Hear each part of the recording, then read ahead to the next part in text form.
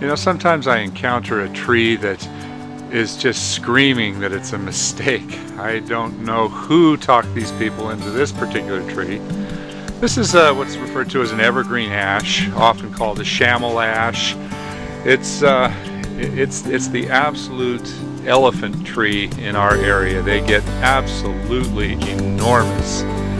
And this young tree, you can see it was only planted just a few years ago, is currently only about 20 feet tall.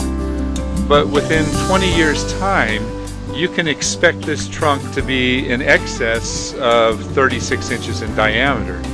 All this nice hardscaping over here will be lifted, the neighbor's driveway will be lifted, the branches are going to be all over the building. The branches on that side will be touching the building and probably over the fireplace on that side.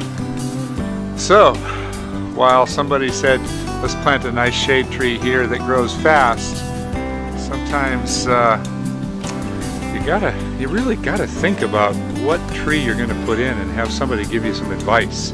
Don't just take somebody's word for it, because this is going to be a huge mistake.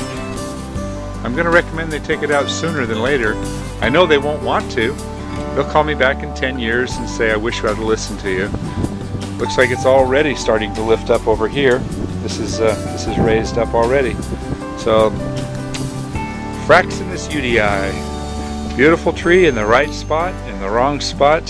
Huge mistake.